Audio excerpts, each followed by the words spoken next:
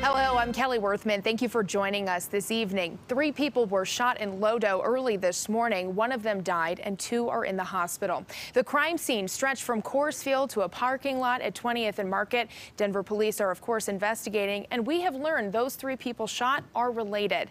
Jacqueline Quinn is live tonight in Denver, close to where this shooting happened. And Jacqueline, you spoke with someone who knows the young man who died.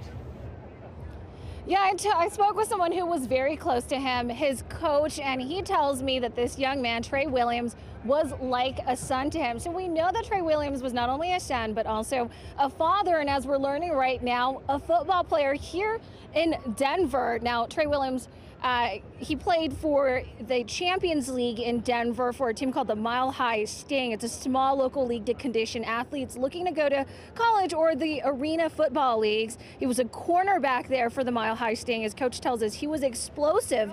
It's unclear what led to Trey Williams and his brothers getting shot, but he and the football community are heartbroken over the loss of their fallen teammate.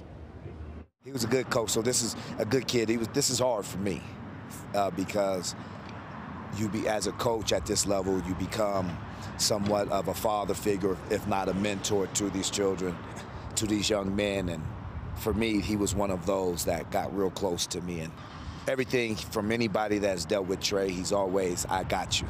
You ask him to do anything, I got you. Say nothing less. That was always him. So we're deeply saddened and heartbroken by the loss of him. And our condolences go out to his mother, his family, his children, and our whole football community. We stand behind his mother and his family. Now, this is where the investigation was. We're hearing that there may be a possible vigil, but police are still investigating at this point. In Denver, I'm Jacqueline Quinn, covering Colorado First.